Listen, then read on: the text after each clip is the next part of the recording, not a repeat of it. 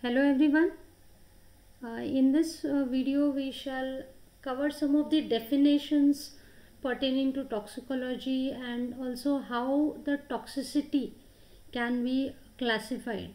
Okay, so what are the different aspects by which the toxicity can be classified. Now coming to first of all what toxicology is. Okay, so toxicology, it is a science which deals with the study of the toxicities or the adverse effects the chemical or any physical agent which may produce on some living organisms under some specific condition of exposure.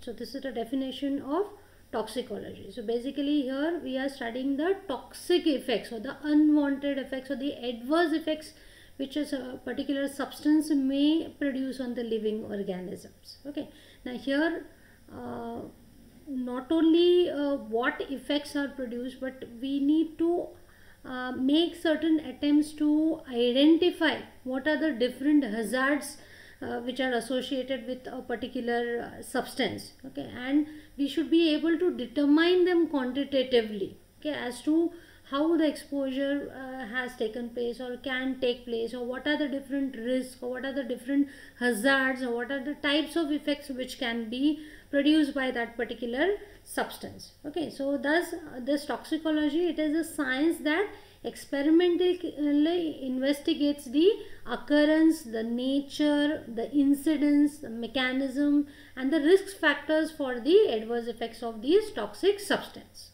Okay, so we will further see what kind of substances can act as the toxic substance. Okay, so before going to that, let us see what do you mean by toxicity.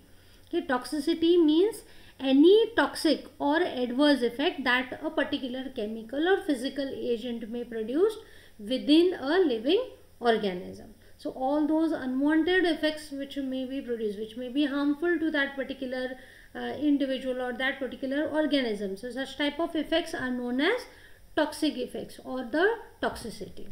Then toxicant is the next concept. So toxicant, it is any substance that can cause a harmful or the adverse effect when it comes in contact with a living organism at sufficiently high concentration.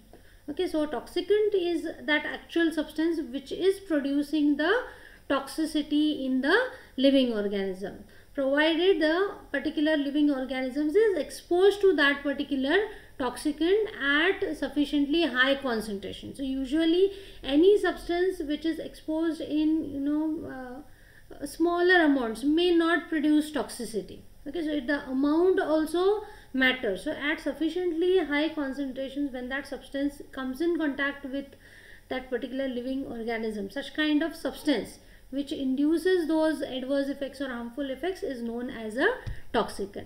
Then the next definition is of hazard.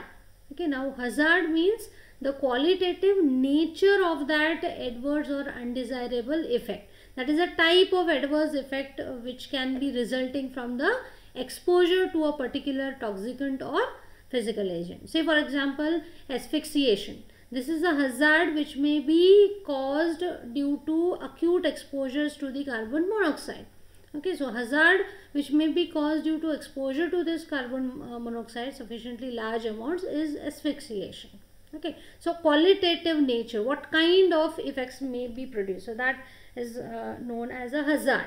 Okay, then next is the risk. Now risk is the measure or the probability that a particular exposure situation or the dose of that particular toxicant will produce a toxic effect. Okay, so what is the chance of producing the toxic effect in a particular individual when a particular measurable amount or that particular toxicant is exposed for a particular time. Okay, so that is the risk. Okay, so what are the chances that the toxic effects will be produced? Now next part is the classification of toxicity.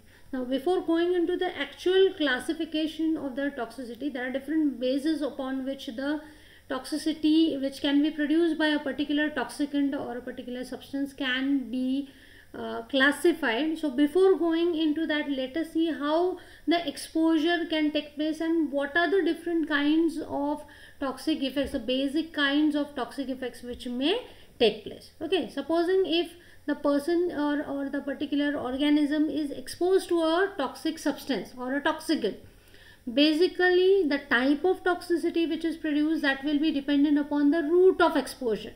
Okay, exactly how the exposure is taking place. Now supposing if skin or the mucosae, the mucous membrane of the body are getting exposed, basically it may result into local toxicity.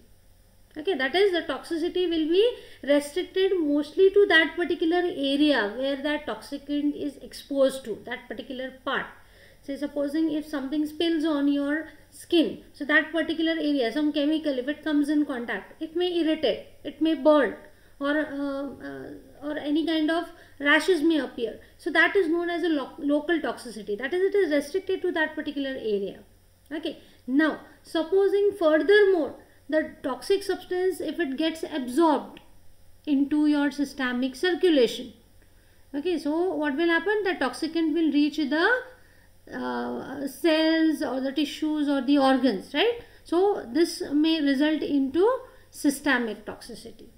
Okay, so depending upon the exposure, the toxicity may be a local one or it may be a systemic one. Okay, now let us come to the actual classification of the toxicity. Now toxicities can be classified based on various aspects. Like the first one is classification based on the exposure time and location. Okay, as to for how long the exposure has taken place and what is the location. Next type of classification is based on the time of development and duration. Okay, that is the toxicity. Okay, when it is exactly developed, for how long it is lasting. So that is the basis of classification for the second type. Then the third type of classification is based on the exposure. Okay, how you get that particular exposure of that particular toxic substance. Okay, whether it is from air or whether it is from soil, okay, or from the occupation and so on. Then the next type of classification is based on the uses. Okay, as to you're using certain substances, those substances may also result into toxicity, right? For example, the drugs which you are consuming maybe to treat some condition, so those may also have some toxic effects, right? If you consume them in large quantities, they will also produce certain toxic effects. There are certain chemicals which you are handling, there are certain solvents which are being used in various preparations, there are certain chemicals used in the cosmetics, okay, certain metals. So all of these which are used in day-to-day life, they may also result in toxicity. So classification is also based upon the uses of a particular substance. Okay, so the same substance which you are using in your day-to-day life, that may also result in toxicity. So these are the various bases how the toxicity can be classified. Now coming to the individual ones in detail. So the first classification is based on the exposure time and the location. Okay, so this table describes the exposure time and the location. Okay, as to the first type is the acute. Okay, acute meaning something which is short lasting. Okay, so here the exposure time is short. Okay, a very short span of time. So it may result different types of toxicity. Okay, now based upon the location where exactly the exposure has taken place. Supposing if the local exposure has taken place, okay, like in the restricted area of the body, so effects like skin corrosion may be produced or lung injury may be produced. So substances, here some examples are also given of the substances which may cause the respective toxicity, like say methylamine or hydrogen chloride may cause these effects. Then if the acute exposure it has result into systemic toxicity, okay, it may be acute, that is very short lasting exposure, but the substances entered into your systemic circulation, so it may result in certain systemic effect like kidney injury or hemolysis. Drugs like phenacetin or arsine may also cause these. And another type of effect is based on the mixed exposure, say local as well as systemic. So here effects like lung injury and methemoglobinemia may be produced due to oxides of nitrogen. The next class of this toxicity is short term.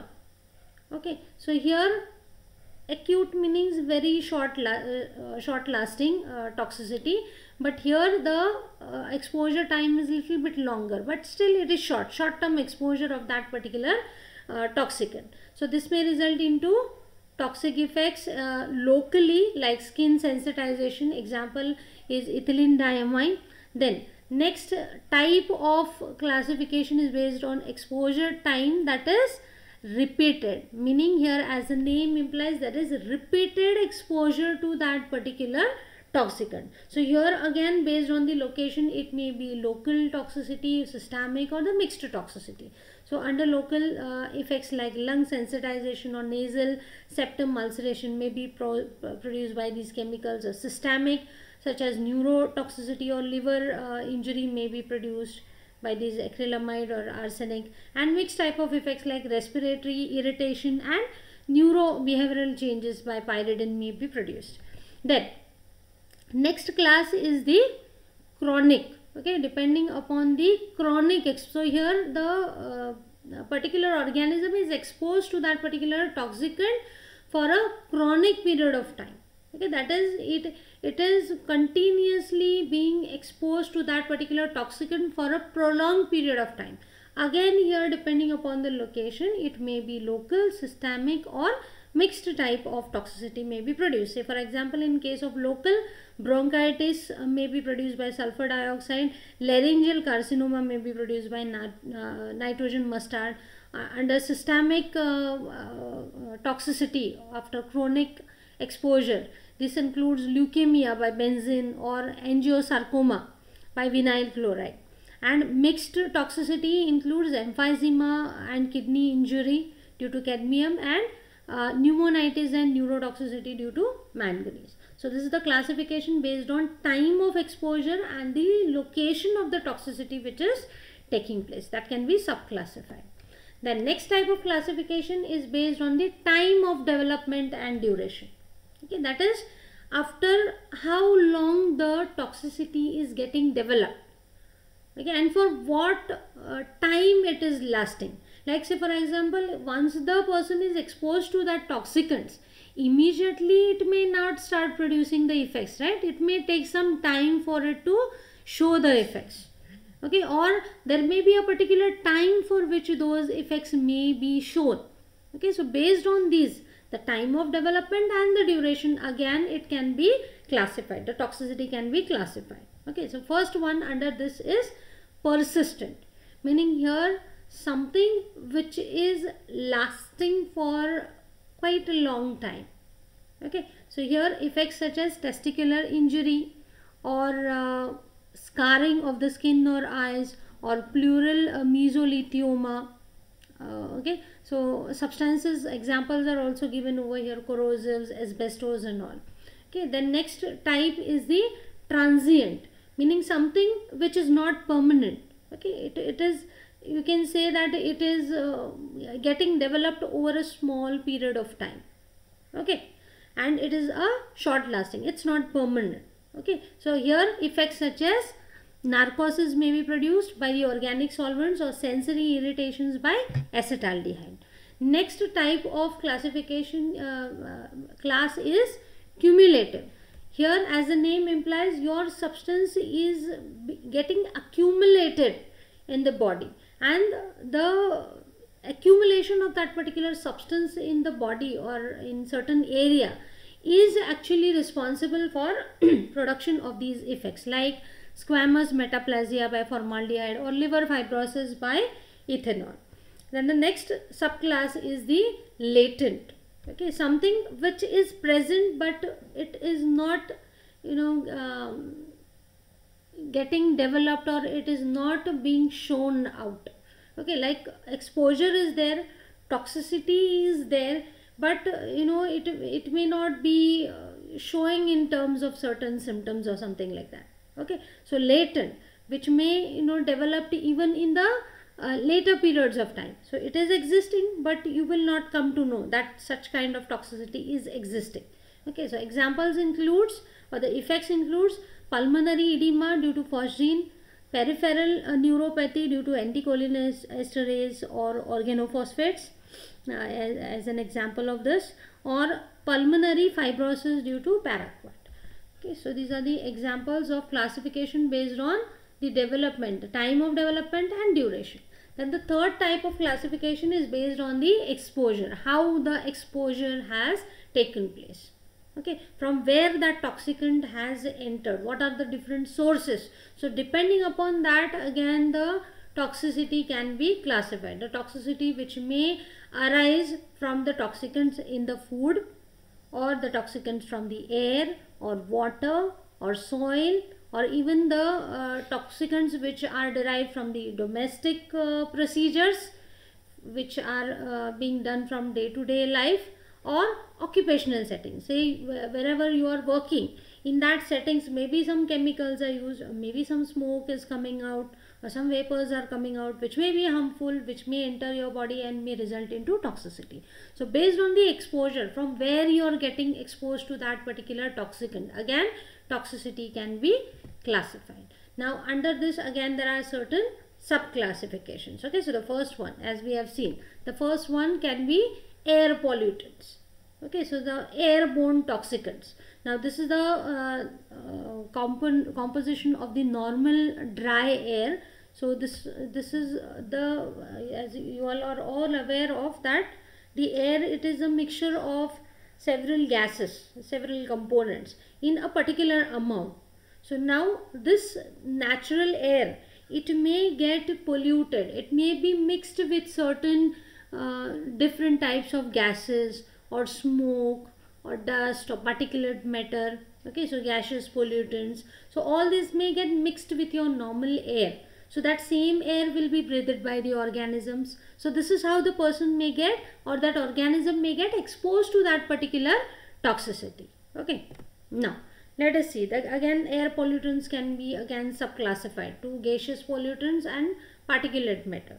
Now gaseous pollutants, coming to the first one, that is gaseous pollutant. So these are the substances which are gases at the normal temperature and pressure, or these can be also the vapors which are evaporated from the substances which are actually liquid or solid. So from these substances it may vaporize, evaporate, and those vapors may also get mixed into the air. So that can also add to the gaseous pollutants. Now there are certain examples which are quoted over here: carbon monoxide, hydrocarbons, then hydrogen sulfide, nitrogen oxides, ozone, then sulfur oxide and carbon dioxide. So these are some of the commonly encountered gaseous pollutants which may mix with the air and may result into the pollution, and it may be exposed to a particular organism. Now usually these gaseous pollutants, these are measured, or they are expressed in terms of micrograms per cubic meter, okay, of the gaseous pollutants as parts per million by volume. That is 1 part per million, meaning 1 part pollutants per million parts of the air. This is how it is expressed. Then coming to the next type of pollutant, air pollutant, that is the particulate pollutant. So here in this particular case, say fine solids or liquid droplets may be suspended in the air and they may be inhaled along with the air. Okay, now there are several types of these particulate pollutants. So the first one is the dust, which is relatively larger particles which are about 100 micrometer in diameter. So these are certain particles which are directly arise from certain substances which are being used, like for example coal dust or ash, sawdust, cement dust or grain dust. Then second type is the fumes. Fumes are the suspended solids which are less than 1 micrometer in diameter. These are usually released from the metallurgical or chemical processes, like say for example zinc or lead oxides. The next type is the mist. Mist is liquid droplets which are suspended in the air which has diameter less than 2 micrometers. Example is sulfuric acid mist. Next is the smoke. So smoke means smaller particles which are ranging from size of 0.05 to 1 micrometer, which are resulting from incomplete combustion of the fossil fuels which are used. Next is aerosol. So these are the liquid or solid particles which are usually less than 1 micrometers, which are suspended in air or in another gas, which are usually used in the aerosols. Now these are some of the sources of air pollutants and certain effects which are shown by these air pollutants. So examples, all these examples we have already quoted. There are some new examples also. All these we have seen earlier. Radon, then asbestos, allergens, arsenic. Okay, so these are the different sources from which they can be obtained, and if you can see that there are a lot of deleterious effects. Mostly you can see that there is lung cancer. Since you are inhaling such kind of pollutants, it may affect mainly the lung, because that is the organ which is first and foremost getting exposed to that toxicant. So lung cancer is shown by many of the air pollutants. Okay, the next type of exposure and next type of toxicity based on exposure is water and soil pollutants. Now there are again different kinds or different ways by which this water and oil pollutants may enter into the organism. Now usually water and soil, if it gets polluted, obviously what will happen? If water gets polluted, we will consume that water, right? So if that water is polluted with certain harmful substance or a toxicant, what will happen? As we consume that water, we will also start consuming that toxicant, right? So as we consume that toxicant, our exposure will increase, and as a result of that, toxicity may be produced. Even the soil, there are various substances like, say for example, pesticides or fertilizers which may be used. So these may enter into the soil. So it starts entering into our food chain. Say supposing if we are not exposed directly, if the animals are exposed to that, say for example, if water is polluted, if the sea is polluted, if the river water is polluted, so fish will be exposed to that, or the aquatic life will get polluted. Okay, so it will get exposed, and if we consume that same aquatic organisms, if we consume that fish, what will happen? The toxicant will also enter into our body. So that's how human beings also will get exposed. So slowly it can enter into the food chain.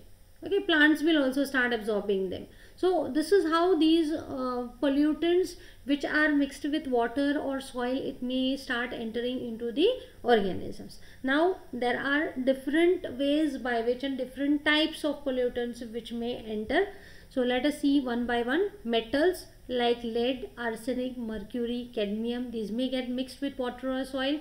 Okay, usually industrial pollutants are also adding a lot. Effluents are being drained into the seas and the rivers, so that's how water also and soil also may get polluted. Okay, next is the pesticides which are used in the farming. Okay, certain pesticides, even this DDT, it is banned. Okay, so because of the deleterious effects it has caused. Then next type of pesticide is aldrin, dieldrin and chlordine. Then certain nitrates and phosphates also may pollute the environment. Like say for example, nitrates, the sources of these nitrates and phosphates is the fertilizers or discharge from the sewage treatment plants, okay, or leachate from the septic systems or manure. These may start entering into the soil and water. Okay, so it may act as a nutrient, and certain microorganisms also may grow. Next is oils and petroleum. So oils and petroleum, the oil which is used by the motorist or spillage from the oil tankers, it may spill. There are several cases wherein the oil tankers have leaked and it has spilled out into the environment. Even from the oil slicks, it has leaked out and it has resulted into the pollution, water and soil pollution. Next source is the radioactive contamination, like radon is the example, best example over here. Next is volatile organic compounds like trichloroethylene, toluene, benzene, chloroform, okay, then tetrachloroethylene, ethyl benzene, vinyl chloride, xylene, dichloromethane, etc. So such volatile organic compounds may also be released into the soil or water, and then may start polluting the water and oil. Next is low molecular weight chlorinated hydrocarbons like chloroform, bromodichloromethane, dibromochloromethane, bromoform, carbon tetrachloride, 1,2-dichloroethane. Then PCB organic compounds, that is polychlorinated biphenyls, phenols, cyanide, plasticizers, solvents which are used in the industries. Okay, so several other industrial chemicals which are used in processing. Okay, so these may be released in the form of effluents into the water and the soil. Another type or another source of exposure is from the acid which is present in the rain, okay, or that which is drained from the mines. So this may also start polluting water and soil. Then the third type of exposure is the occupational systems, that is occupational toxicants. So those workers which are handling such kind of chemicals, or which may not be directly handling them, but at their workplace they may get exposed to such kind of chemicals, substances or volatile substances or vapors which may enter into their, mostly into the respiratory tract, and it may produce the problems. Severe problems like tumors may be precipitated. Okay, so tumors may be produced by such agents. So few examples are quoted over here. Asbestos, this is quite dangerous, causing lung or pleural or peritoneal tumors. Okay, and these are the occupations, the miners, manufacturers or users. Arsenic, then benzene, cadmium, chloroethers, chromium, mustard gas, okay, nickel, polycyclic aromatic hydrocarbons, radon, radium, uranium, UV radiation or X-rays. So all these at the particular occupational areas, the persons may get exposed to all these and it may result into tumors. Okay.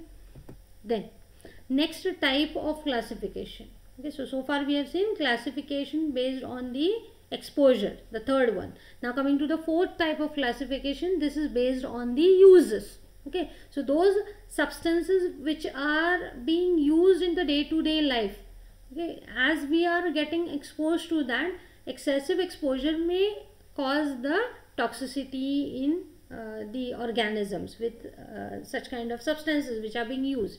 Say for example, drug of abuse, therapeutic drugs may also have toxic effect, agricultural chemicals, food additives, metals, solvents, combustion products, cosmetics and toxins. So these are the various substances to which we may get exposed as we are using them, and it may result into toxicity. So again here metals like lead, arsenic, mercury, chromium, cadmium.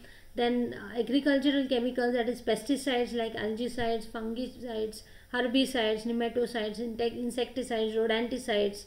Then the food additives and contaminants. Certain food also contains certain chemicals we add for preservation, the preservatives, emulsifiers, chelating agent. Then the stabilizers, humectants, sweeteners, certain synthetic substances we are using, synthetic sweeteners, synthetic dyes or synthetic flavors.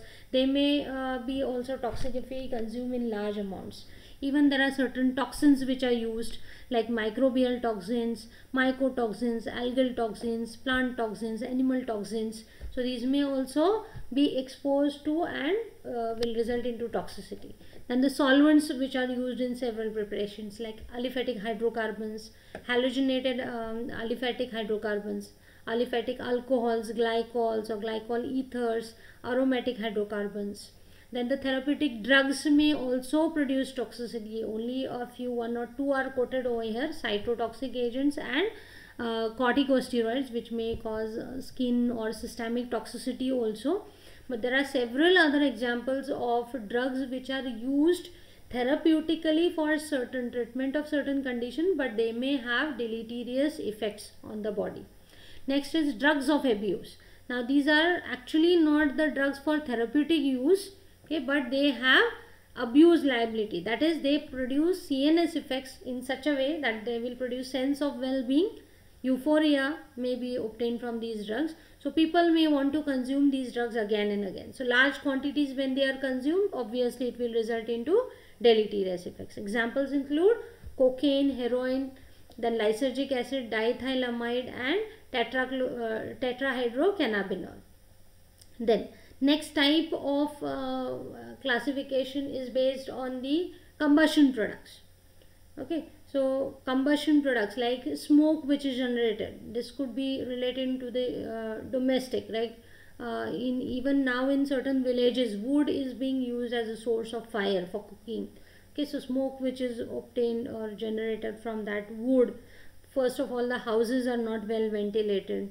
Okay, the older houses, so there is no proper ventilation, so the ladies or the small children may get exposed to that smoke, or the smoke which is generated from the coal, burning of the coal or oil. Even some people consume the tobacco, so the smoke which is obtained by burning this tobacco. Okay, so that also is quite dangerous to certain respiratory disorders may be precipitated. Then certain cosmetics also contain certain chemicals which when we get exposed to that, it may produce certain toxicity. Certain people are also allergic to certain chemicals present in the cosmetics. You may immediately develop some certain reactions also, so that is also included under toxicity.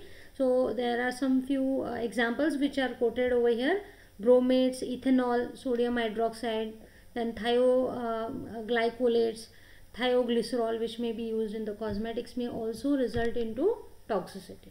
So these are the different ways by which the toxicity can be classified. So the important questions pertaining to this particular topic is these definitions may be asked: definition of toxicity, toxicants, hazard, risk. Okay, all which we have seen. So such kind of definitions may be asked, or classification of toxicity may be asked. So we have seen the 4 types of classifications.